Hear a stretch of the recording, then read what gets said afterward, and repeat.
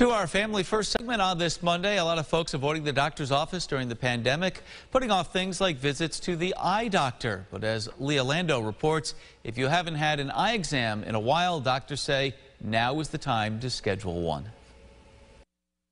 The eye really is the window to one's soul, it's the one place in the entire body where you can view live blood vessels. Dr. Kimberly Rosati says you can tell a lot about a person's health through their eyes.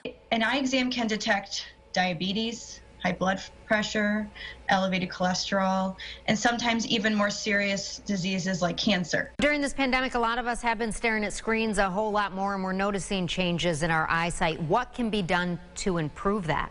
Looking at computer screens all day can put a strain on the eyes, resulting in a wide array of symptoms like headaches, blurred vision, double vision, dry eye syndrome. She recommends taking frequent breaks and talking to your doctor about computer glasses. You can be prescribed computer glasses with a non-glare coating and a blue light blocking lens that can cut down on blue light emissions. Is there anything you can do in your daily life, like when it comes to diet or any sort of exercises, to improve your eyesight?